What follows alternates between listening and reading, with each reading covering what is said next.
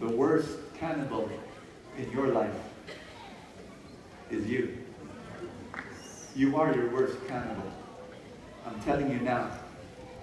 Because how many times have you judged yourself?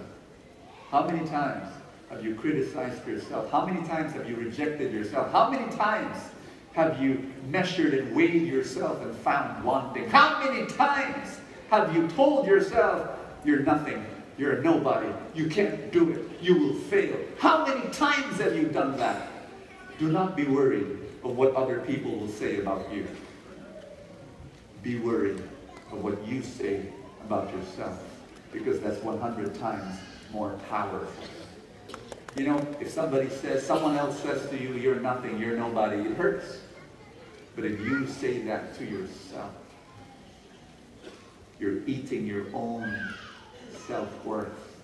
You're munching and eating and consuming your own self-esteem.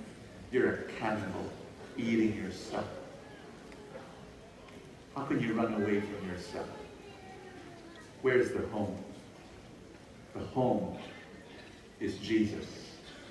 Because it is Jesus who says, I don't judge you.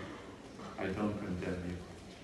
I really, really, really like you. That's home.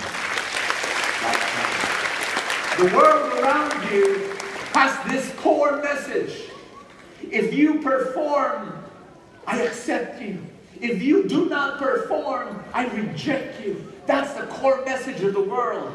And if you absorb that, and you say that to yourself, brothers and sisters, I'm sharing from experience. For years, this was my core message to myself. Perform, and I love you. Do not perform, and I hate you. That was my message to myself. I hated myself. I really, really had self-disgust and self-loathing.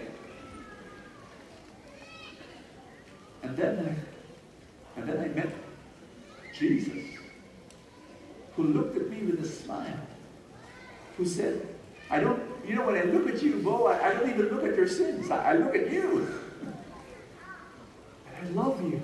You're worth it all, dying on the cross. You're worth it all to crisscross the sky and to be born in a manger in Bethlehem. You're worth it. You're important to me.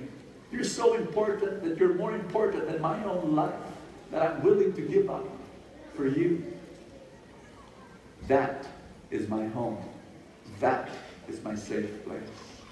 My dear friends, here's my message for you today. Go home. Go home to this God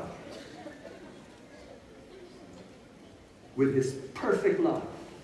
He will drive out all fear. 1 John 4:19. Only perfect love will drive out your fear. Fear is good for survival, not for growth. Am I preaching to somebody in this room?